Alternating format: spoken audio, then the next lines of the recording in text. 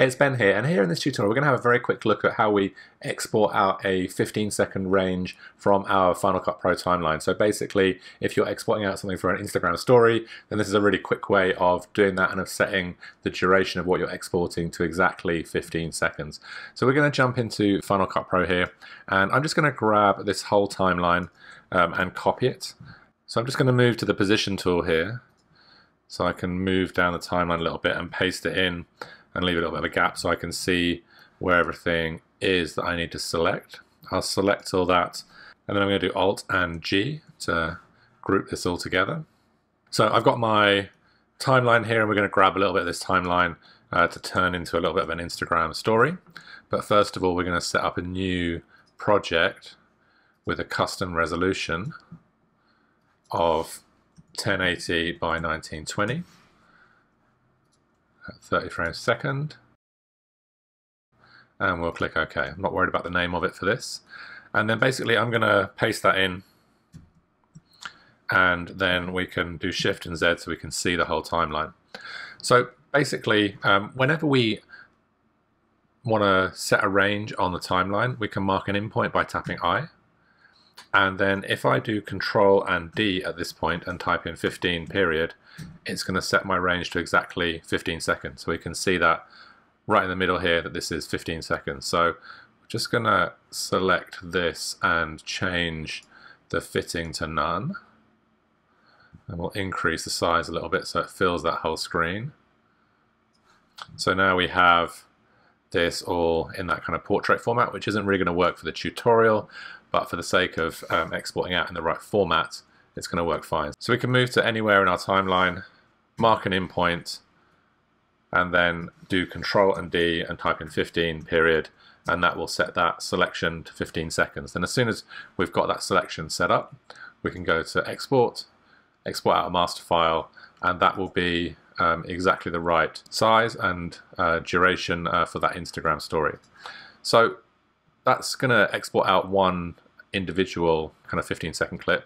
If we wanted to divide this up into different clips, then there's a few different approaches you could take. So one thing we could do is set markers at 15 seconds. So if I just come back to my selection tool, I can hold down Shift and tap plus and then type in 15 period, and that is going to, when I hit enter, move 15 seconds down the timeline. Then I can add a marker, and then I can do Shift plus 15 period, and I can add another marker. And so basically you can see here, as we're kind of moving through the timeline, we're setting these markers at 15 seconds apart. So you'll have those movies at exactly the right duration, and then we can either mark an in and out point just by marking in and out on the timeline, or by using the range selection tool. And obviously the range selection tool, when we are moving between those, will then snap to those markers. So if we grab the range selection tool here, you can see now we snap to the markers, we're selecting exactly that 15 seconds. So that's another way of doing this as well. And we could also grab a generator, hold down Control and tap D, make that 15 seconds long, and then if we just select our generator and go back to the video properties up here at the top right, we'll set the opacity of that to nothing. And then if we just place that in position here, we can move that anywhere in our timeline.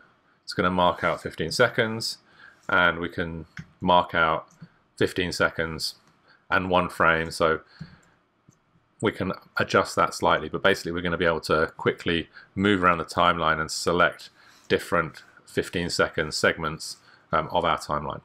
So there's a few different ways in which we can set the range really quickly and then also export out those 15-second ranges. And as soon as this range is selected, that's exactly what we're going to export out. Now you can set one of these ranges exporting, and then as soon as you set that to export, you can come back in and export out the other one as well. So you don't need to do them all in one kind of go.